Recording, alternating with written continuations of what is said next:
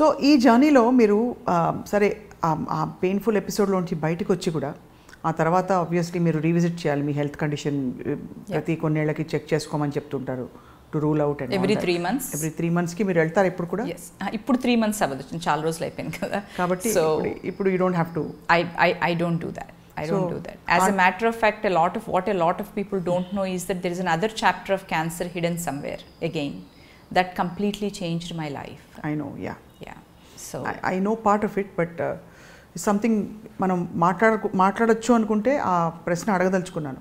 తర్వాత కొంత కాలం అయిన తర్వాత మీకు ఒక మేజర్ సర్జరీ జరిగింది. Correct. Yeah. So and that probably shifted your life completely into completely.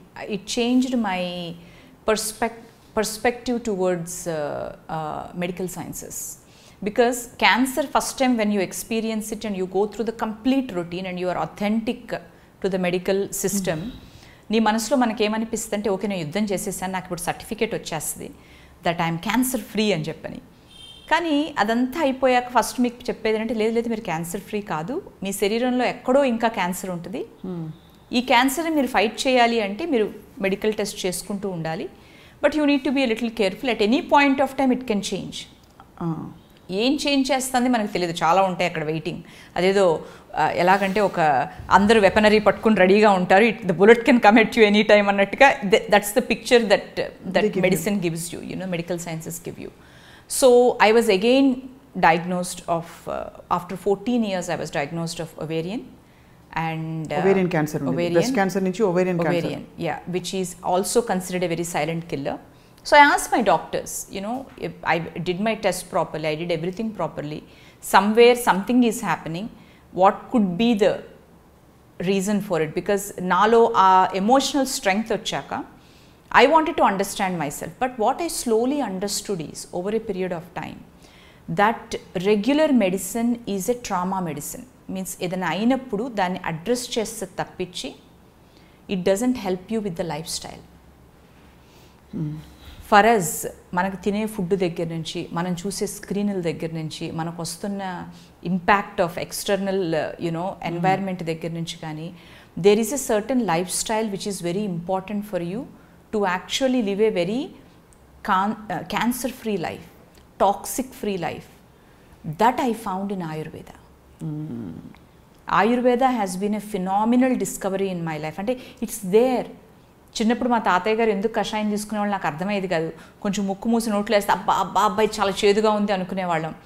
But there is medicinal value to it, and recognition of that, realising that have changed my life.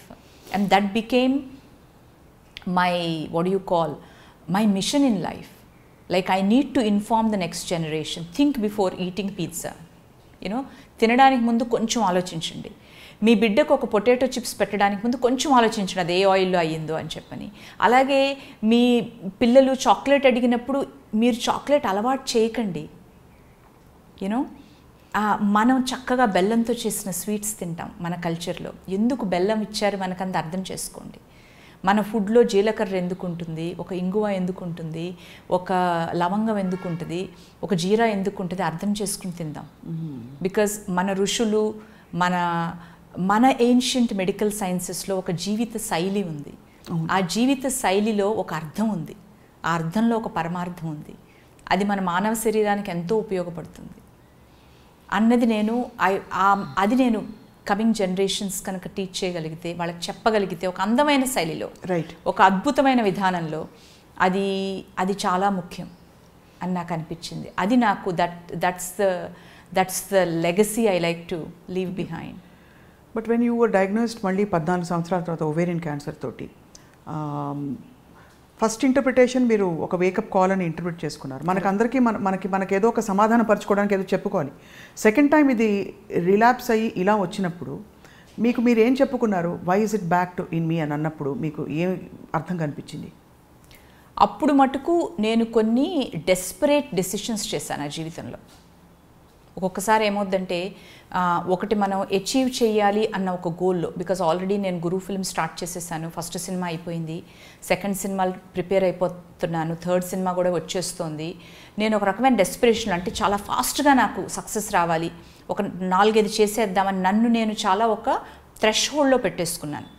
అంటే ఒక రథం ముందుకెళ్తున్నప్పుడు ఆకులు గుచ్చుకుంటాయి చూసారా రథంలో, అలాగ నన్ను నేను ప్రెషర్లో క్రియేట్ చేసేసుకున్నాను. అంటే ఓకే, ఇన్ని రోజులు ఒక సినిమాకి వచ్చాము, కానీ ఒక టెలివిజన్లోకి వెళ్ళాము, ఒక రేడియోలోకి వెళ్ళాం, మళ్ళీ సినిమాలోకి వచ్చేసిన వెంటనే మనని కంపేర్ చేసేసుకుంటుంటాం ఒకళ్ళతో.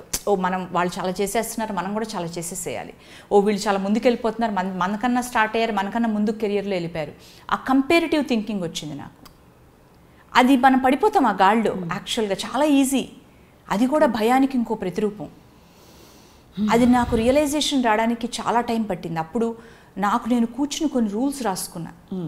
నన్ను నేను నాతో ఎప్పుడు ఎవరితో కంపేర్ చేసుకోను, నన్ను నేను నాతో ఎవరితో కంపీట్ చేసుకోను, నేను నా ఓన్ ఇన్స్పిరేషన్ అవుతాను, నేనేమనుకున్నాలో జీవితానికి చెప్పేశా, సో జీవితం నాకు ఇప్పుడు ఇచ్చింది నేను చేస్తాను అన్న ఒక రీషిఫ్ట్ నాలో అయ్యింది. అంటే నాకు అప్పుడు ఏంటంటే ఒక రకంగా చాలామంది ఒక చిన్న కనెక్షన్ తీసుకొస్తారు. చాలామంది అడుగుతారు నన్ను, సునీత నువ్వు ఇప్పుడు రీమేక్స్ ఎందుకు చేస్తున్నావు అని అడుగుతారు.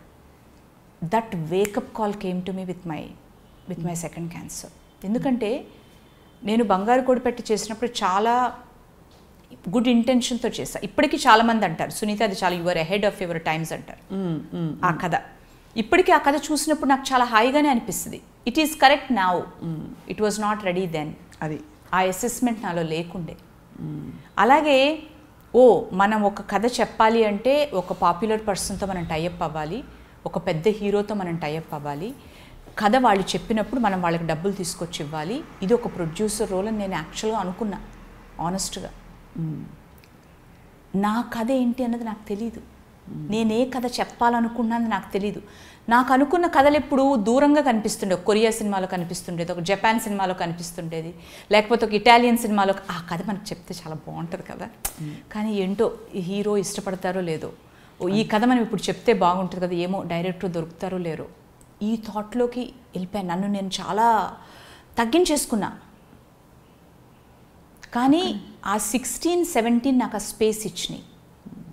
హాయిగా రిలాక్స్ అయ్యి, తొందర ఏం లేదు, ఇవాళ పొద్దున్న లేసి ఒక మంచి కాఫీ తాగి నేనే కథ చెప్పాలనుకుంటున్నాను అని డిసైడ్ అవ్వడానికి ఆ స్పేస్ కరెక్ట్. ఆ స్పేస్ నాకు నేను తీసుకున్నాను. అందరినీ కలిసా, నేను మెంటోర్స్ అనుకున్న వాళ్ళందరినీ కలిసా, రాఘవేంద్ర గారిని కలిసా, సురేష్ బాబుతో కూర్చున్నా కొంతసేపు, అందరితో కూర్చుని అడిగాను ఏం చేయాలి ఇప్పుడు ఏం చేయాలి. అప్పుడు నాలో ఒక రకమైన సెల్ఫ్ ఇంటెన్షన్ స్టార్ట్ అయింది. సునీత అన్న ఒక పేరు ఒక దాని మీద పెట్టాను అంటే ఎందుకు పెట్టాను, చిన్నప్పటి నుంచి నేను సినిమాలే అనుకున్నా, అమెరికా వెళ్ళి కూడా సినిమాలనే అనుకున్నా, నేనే సినిమా తీస్తాను, అది నా మార్క్ ఏంటి ఐ థింక్ అక్కడి నుంచి నాలో షిఫ్ట్ వచ్చింది ఆనెస్ట్గా. అప్పుడు వెళ్ళి ఒక మంచి కథ చెప్పాలి అంటే ఏ దేశంలో ఏ ఫీల్డ్లో వాళ్ళు అహెడ్ ఆఫ్ టైమ్స్ ఉన్నారంటే నాకు కొరియా కనిపించింది. అది 2016 ఐ వాజ్ దేర్.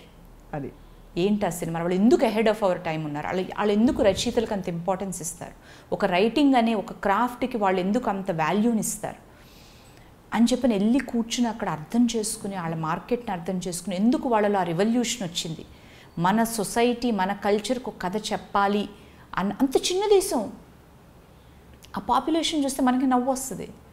వాళ్ళ యొక్క డిసిప్లిన్, వాళ్ళ యొక్క ఇంటెన్షన్, వాళ్ళ యొక్క ప్రైడ్, వాళ్ళ కల్చర్ మీద ఉన్న వాళ్ళ ప్రైడ్, అది చూసి నేను something we have to take from them, something we have to bring back and give it to our అని చెప్పిన ఈస్ వెన్.